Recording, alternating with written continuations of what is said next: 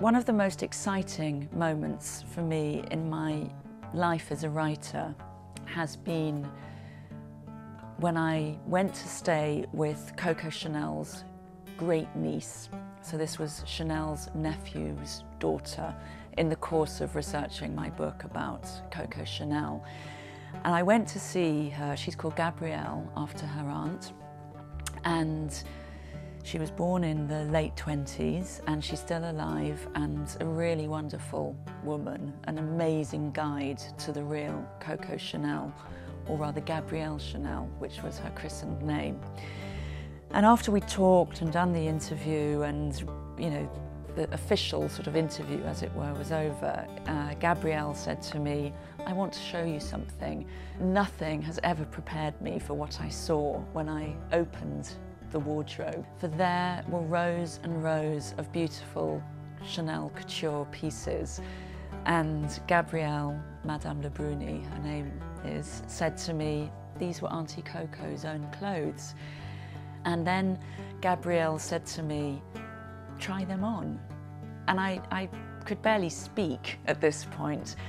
I said, "Are you sure?" And she said, "Yes, try them on." So I tried on a coat. It was just the most beautiful coat. It was the colour of autumn leaves, rich tweed, but what was extraordinary about it was so soft. You know how sometimes tweed can be a bit scratchy? This was as soft as feathers, and when you put it on, it kind of swung around me, and I have to say I have never felt as elegant as in this coat. And there's something incredible about the sleeves. Chanel spent years, decades, learning how to make the perfect sleeve, and she was terribly particular about sleeves. So she would fit and refit sleeves and armholes, and there's something incredibly lengthening about these sleeves. So you slip it on, it makes your arms look very long and elegant and beautifully lined in silk. And then I tried on a jacket, a cream Chanel jacket. This is a Chanel jacket, and it has the chain that was always sewn and still is sewn into a Chanel jacket to make it hang properly. Anyway, so I tried this cream jacket on. Again, it hung beautifully.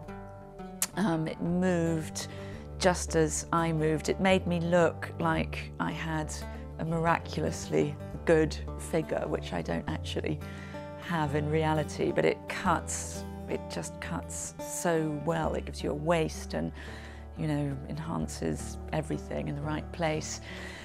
And then I put my hands in the pocket, because the thing about a Chanel jacket is that she always believed that there should be a pocket, not just a pretend pocket, and every buttonhole there should be a proper hole and a proper button so you can do things up.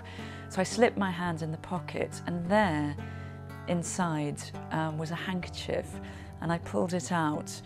And I smelt it, and there was still a scent on it, a very faint scent, but nevertheless the scent of Chanel No. 5. And I said to Gabrielle, "Am I imagining this? I know I am now officially the most obsessed person ever about Coco Chanel, but it smells, I can smell the scent." And she said, "Well, yes, because my aunt," she calls her Auntie Coco, wore Chanel No. 5 every day. She sprayed it around her, she sprayed it on her handkerchiefs, on her gloves. There was another jacket I tried on in the wardrobe that had gloves in it that smelt of No. 5. She would burn it in her fireplace. She wafted in a world of Chanel No. 5, and the scent still lingers.